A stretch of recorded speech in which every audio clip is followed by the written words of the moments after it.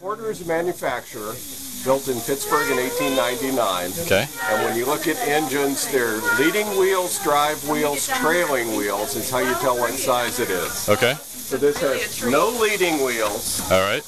It has 4 driving wheels and no trailing wheels. Okay. So it's a 040.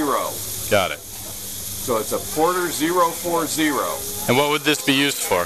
This is short haul, yard engine, things like that, Okay. or a short haul railroad. Okay. You wouldn't drive to Anchorage. Yeah. But the maximum on the Tanana Valley was 33 miles. Okay. So pretty short. It originally went up near Dawson City and hauled coal for a little coal mine there on a 5-mile long line. Okay. So something like that. But there's pictures of this with 7 cars behind it. All right. So Cool. it's got a lot of power. All right. Thanks a lot. It's doing